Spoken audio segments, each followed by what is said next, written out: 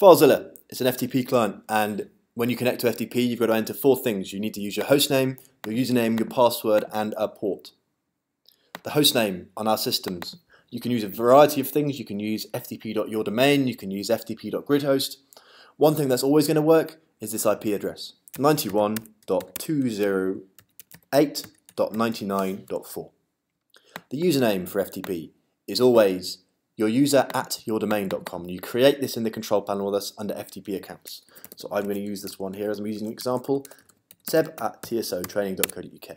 The password is the password that you set in the Tsohost hosting control panel for the FTP account.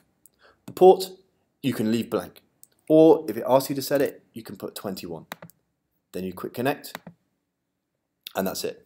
So host 91.208.99.4, username at domain.com, password, your FTP account password, and the port 21. And that's it.